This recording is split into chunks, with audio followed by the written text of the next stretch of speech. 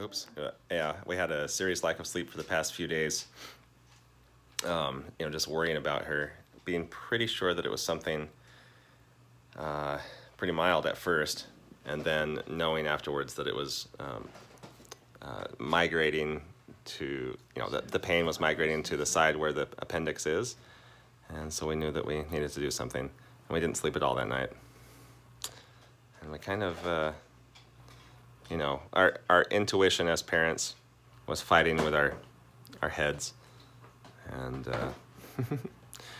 and it's hard. It's a hard decision to make, but we finally got her here, and she's safe and playing with toys. A Barbie. Yeah. Look, she's ballerina because she does the ballerina dance. It's Emmy's. The way she feels physically is very much tied to her mental state, and I think it's interesting. All of us are that way for sure.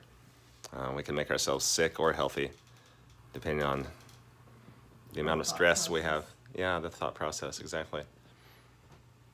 It seems to be more apparent in kids. It's more obvious, but for adults, I think it comes in more subtle ways. But it's amazing how well we can make ourselves if we have happy attitudes and happy things to distract us. Like, I don't know, good food is one of them.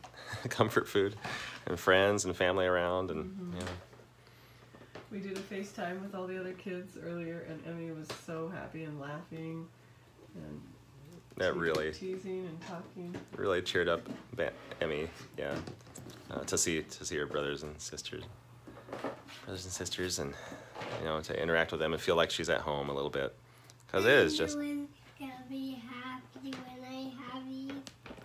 Yeah, I'm gonna play with these in the bathtub. You are. That would be fun. And the baby You better go one. buy some. Yeah, we don't have any. But their hair is not. Does that one not have soft hair?